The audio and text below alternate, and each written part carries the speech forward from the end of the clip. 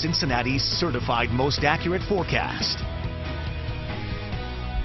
And a lot of times we can really begin to see some of the effects of El Nino beginning to kind of play itself out over the next couple of months here, especially as we get into the latter end of the fall months and the early part of winter. El Nino may begin to show its hand a little bit more overall in our overall weather pattern. We'll see how that plays out here in the weeks ahead. With that said, this evening's going to be nice, though. Nice and mild. Temperatures will slip from the 60s down into the 50s.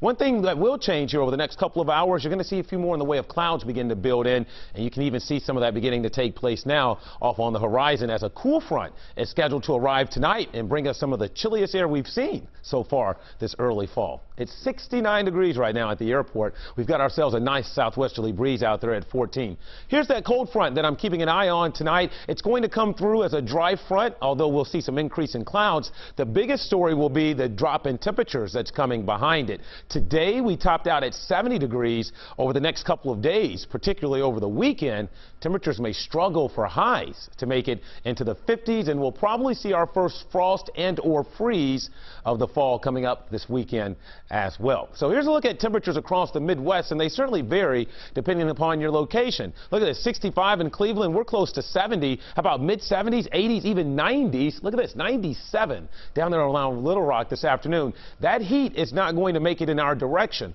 Cooler air, though, is going to come in out of the Midwest and kind of cut that warmth off and basically allow much chillier conditions to settle in for the weekend. Now, here's a look at Futurecast. All in all, the weather's going to be very quiet. There will, again, be that increase in clouds this evening, but then skies will clear late tonight. As we get into your Friday and Saturday, there may be a few passing clouds from time to time, but that's really about it in the overall weather pattern. I want to show you what's about to happen here because this is going to come into play. Watch the jet stream. There's your warm air to the south, but keep an eye on what happens across the Great Lakes and the Ohio Valley over the next 2 or 3 days around here. Notice we begin to develop a big dip in the jet, and remember, basically the jet stream is really just a dividing line between cool air to the north and much warmer air to the south. And look what's happening across the Great Lakes and the Ohio Valley. You see these darker blues and at times even some purple beginning to slide in here. That's representative of the much cooler air that's going to slide its way in. Now, while the core of the coldest air will really stay up across the Great Lakes and into the New England states, we'll be on the fringes of some very chilly air over the weekend,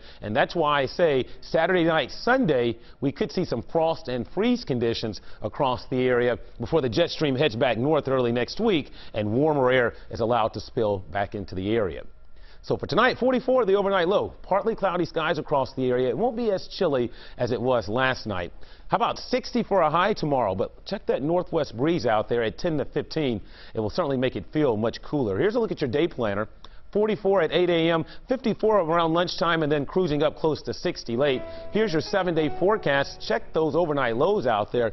Friday night down to 35, down to 31. Saturday night, again, that's our greatest likelihood of seeing a frost or freeze. And then look at your highs on Saturday and Sunday, only in the 50s. So if you're going to any haunted houses, maybe doing some corn mazes out there this weekend, dress warm. You'll need the sweater or jackets, and then we kind of rebound and begin to warm up early next week. I have not done a haunted house in forever.